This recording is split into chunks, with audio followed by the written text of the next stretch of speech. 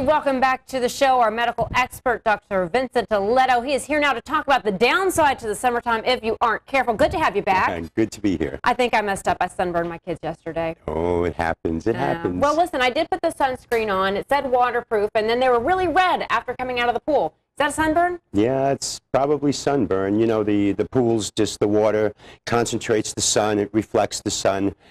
Just keep applying that waterproof stuff. It's not really even though waterproof. it says waterproof, you still have to Yeah, it repels the water, but you got to keep reapplying.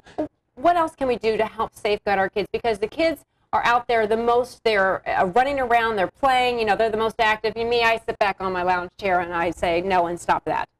You know, the most important thing, our biggest enemy is water.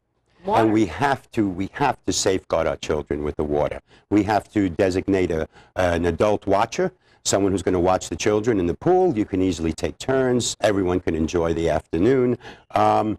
These new portable pools that we see are all very popular. They don't have fences. So at least get an inexpensive solution, and that's getting an alarm. It floats on the water. When the water surface is broken, it sounds an alarm. At least if you're away from the pool, you hear that alarm. So the biggest, when you said water, at first I'm thinking dehydration, which has got to be another big issue. Oh, that's a very big issue. Overheating, hypothermia is a big issue, especially among the children who play sports in the summertime. These children are out there, they're in the heat, and we all need to sweat to cool off. If you see a child's red face, they're not sweating the way they should. Get them out of that heat. Get them hydrated. Put them in the shade. That's very important. Always drink water, or some of these drinks, sports drinks with electrolytes, are they just as good, or stick to water? Sometimes electrolytes are good, but some of them contain way too much sugar, way too much salts. Water is a good. So always just have water. Yeah, water is a good substance. But you know, children aren't the only ones at risk. No, they aren't. A lot of adults, especially with drinking alcohol out there, tend to get very dehydrated. What about the elderly? Elderly shouldn't go into the heat. Elderly are on a lot of medications. Those medications don't allow the body to cool off the way it normally would. It suppresses the hypothalamus, which would help you to cool off. So they need to stay indoors. Keep that air conditioner going. If you need to open up the windows, put a fan in there, very important. And a lot of people are afraid to open the windows sometimes because of the heat, and they unfortunately can suffocate. And that's true, and we need to have the body cools off with convection, the way the air goes across the body and cools off the blood. And if you open up a window, keep in mind, if you have children, open the top up. Don't open the bottom window. Children tend to go right over. Children's heads are larger than the rest of their body. Good advice. The head goes forward, the body's going to follow. Even with the screen, they can push through. In the ER, what kind of injuries do you see in the summertime that you don't typically see in the winter? Oh, a lot of playground injuries. We see a lot of burns. Dad is using the lawnmower. Dad leaves the lawnmower. Kids go and touch.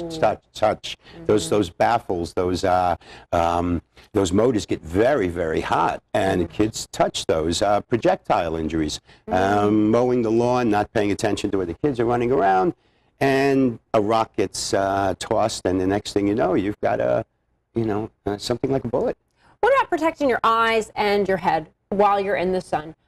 Is it a good idea for children, no matter what age, to wear sunglasses, protective eyewear? Yes, because you know the sun does burn the retina. After years and years, it will burn your retina. Or even like a lot of wind, wind if you're out and about hiking or doing whatever with your kids, wind. Absolutely. And if you're out hiking, by the way, use DEET. You want to keep those ticks off you. Oh. Very important. Use that. A lot of commercial products available that you can use, and they're very safe. Yeah, I've been thinking all along here about, pool safety, drowning, protect yourself. But again, ticks, getting bit by animals, insect bites, especially in the Northeast.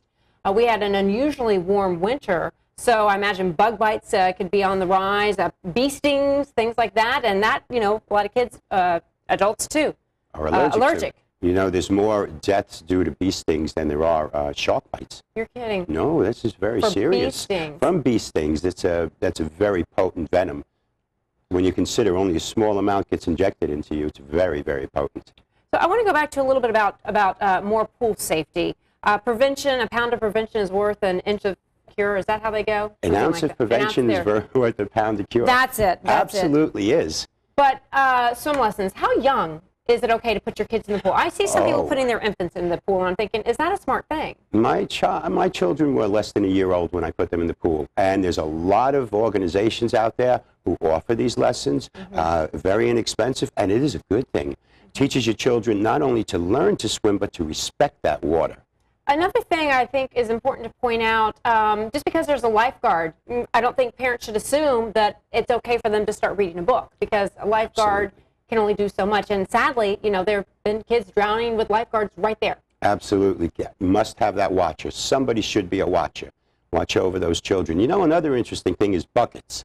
A lot of people leave buckets around with water in them. Not a good thing. There's a lot of drownings. You know, we only need drowning in a bucket. Drowning in a bucket. Children, again, the head is big. Child puts the head down, goes right into that bucket. And it can happen so quick. Matter of inches. Matter of inches of water. So empty the bucket out, turn it over. Those little kiddie pools, when you're done with them, empty it out, turn it over. Takes a few seconds. I don't think a lot of people really think about, with the in-ground pools, you have to have fences, but you're right. With these kiddie pools and these new pop-up pools that you can blow up, anybody can get in, and, you know, not only could there be a tragedy, but you could legally held liable for that as well. Absolutely, absolutely. And there's so many other things that just a little common sense will get us through and have a very healthy and safe summer for everybody. You know, the CDC keeps statistics on this, and from 2000 to 2006, there's 9.2 million visits per year to the ER for families and children due to summer injuries. So, you know, just keep in mind that a little, like you said, an ounce of prevention worth that pound of cure. All right, Doctor, thank you so much for your advice. You. We look forward to seeing you back here again.